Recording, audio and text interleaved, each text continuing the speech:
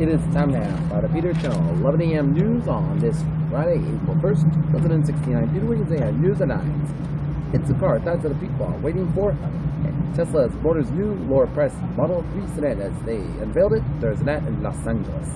Hillary Clinton is starting to get sick of Bernie Sanders.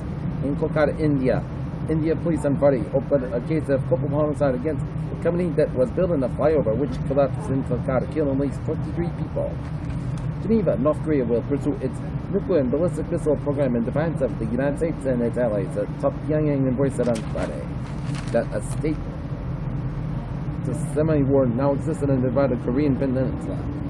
President Obama will address nicely to China about the South China Sea.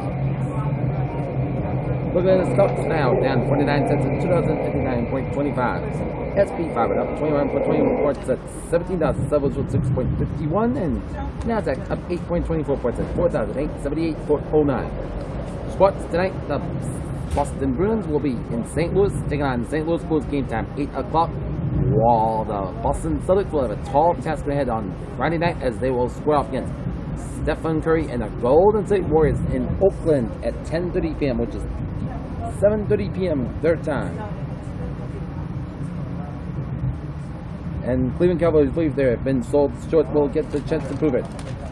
For the weather, Friday will be cloudy skies with rain heavy at times. Thunder possible, high about 66, about 45 degrees.